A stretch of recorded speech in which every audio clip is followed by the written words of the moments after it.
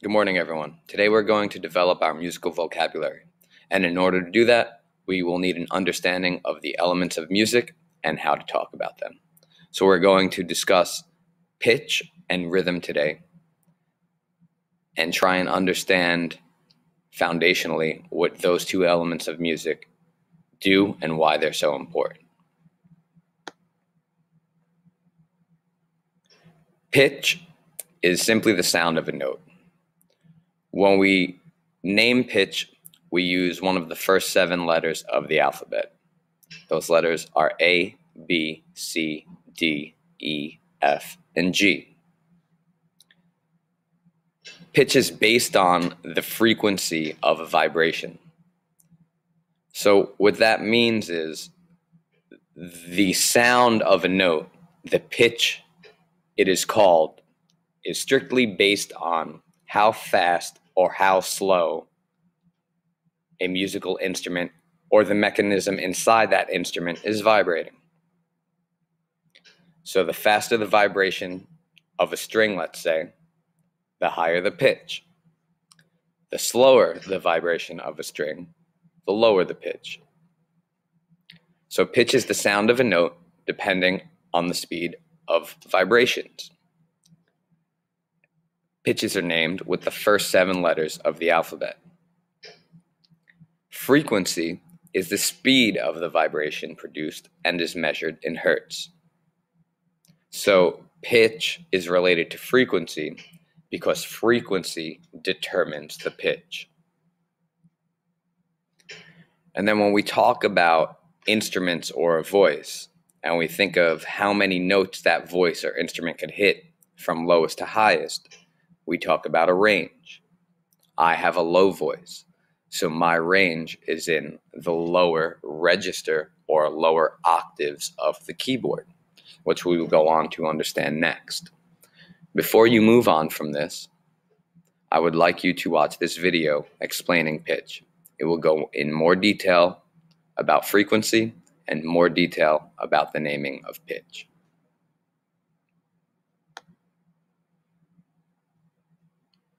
All right, so here is our term octave. And an octave is a set of 8 notes, starting and ending with the same pitch name. The term octave can be used to refer to the distance between 2 pitches that have the same letter name and are related in frequency. So let's look at how an octave looks on paper. This is the treble clef. Here is middle C. We can see 8 notes, and the note at the last set of this repeats in pitch name. What has changed is the position on the staff. The higher position on the staff, the higher pitch. The lower the position on the staff, the lower pitch. Let me move my face real quick. This is how an octave looks on a keyboard. Notice how each octave is classified by number. So here we will see a group of 8 keys in purple, and this is labeled octave 3. And right here is the note C. The color purple in this goes through a set of 7 notes until it reaches the 8th, which is also a C, and we'll start the blue octave. As we move through, you'll see a series of 7 notes, and on the 8th note, the C will repeat, and then we will start a green octave. Now, obviously, the piano is not colored like this, but I want you to focus on the amount of keys that are there. There are 12 keys, but 8 pitches, okay? And each group is given a number. So this one is saying octave 3, this is saying octave 4, this is saying octave 5. Furthermore, you'll notice that your pitches have numbers. So below octave 4, it says C4 through B4. Below octave 5, it says C5 through B5. And below octave 3, it says C3 through B3. These numbers are important because they help us identify in which octave or in which register notes are. This note is C4, making this note C5, and all the notes inside of this octave are a part of the 4 register. We're going to learn more about register now.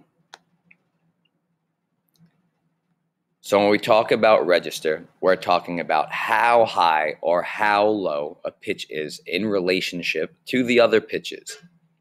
Considering music only uses the first few letters of the alphabet, a number is used to indicate register. And we can use these numbers to off the bat tell which note would be higher or lower than the other. For example, C4 is higher than C2. C4 is higher than C2.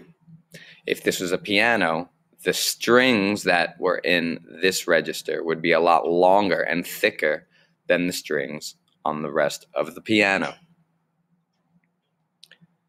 As we follow the C's, we can see that middle C is C4 because the end of the keyboard is C8. The beginning of the keyboard, if it is an 88-key keyboard, will start with A0 because those are extended range pitches. But typically, on a 61-key keyboard or something like that, you'll see the note starting at C1. And you'll notice that they're the lowest pitches, and all the notes, all the white keys in this register have the 1 next to them, and then the number changes once the octave is achieved at C2, right? So from C1 to C2, the distance is an octave, and an octave will refer to that distance, and it will also refer to if those two notes were played together. When two notes are played together, that gives us something very special called harmony. So octave can be a description of a type of harmony as well.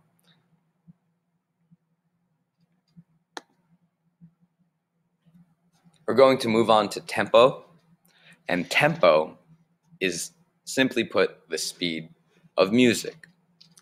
In classical music, there was a more open-ended interpretation of what tempo could be. So composers used these terms.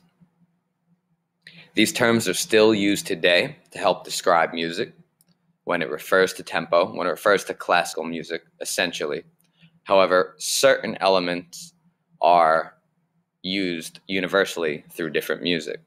For instance, a tempo would mean let's return to the normal tempo of the song. If you were practicing it slow with a band, you'd say, let's play this a little bit more slowly and then return to tempo. So you'd say, all right, everyone, we're going to take this a tempo now. Let's say you wanted to create a part that slowly got faster. You'd say, we're going to do an accelerando here. If you wanted to make a part gradually get slower, you would say retardando or rallentando, right? So some of these terms are helpful when you're composing or when you're in the field making music with people.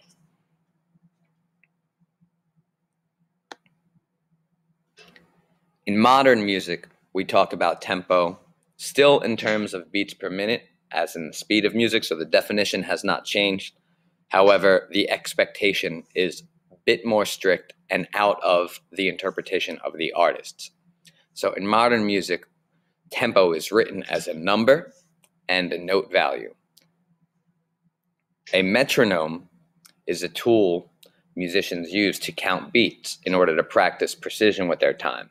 So you can program this number of beats per minute with a note value in a metronome, and that'll create a beat for you to play with.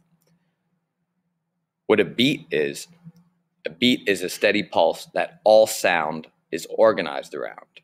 The beat of a song is usually compared to a heartbeat because without a steady pulse, the music would either stop or be erratic. So on the right, we're going to look at a metronome marking, and this is saying that a quarter note is typically the unit of one beat, will move at a speed of 120 beats per minute. So that's double the speed of the second hand on your clock, if you want a point of reference.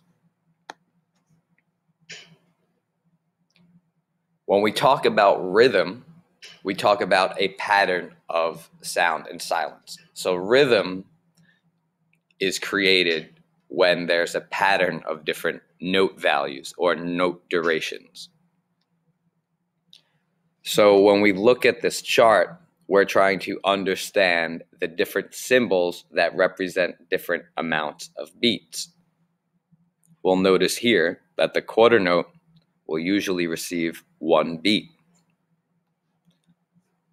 If we move up the hierarchy, we can see the figure with an open space in the note head is a half note, and that is worth 2 beats.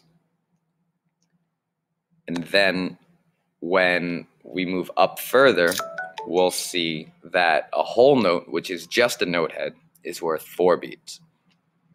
So we're going to see how these note values are related to each other. When we move down the hierarchy, we start to see how the notes relate to each other as well, but now by smaller values. So when we go down from the quarter note, we'll see that an eighth note looks like a quarter note but has an additional flag on it, and that is now worth half a beat. And then furthermore, the 16th note, which looks like the eighth note but with an additional flag on it, is worth a quarter of a beat. Let's look at this rhythm tree to better understand it. So up here, you see our whole note, which would be counted like this. 1. So imagine that the snaps are the clicks of a metronome. 2, 3, 4. 1, 1. That's a whole note. A half note would happen twice as frequently within that 4 clicks.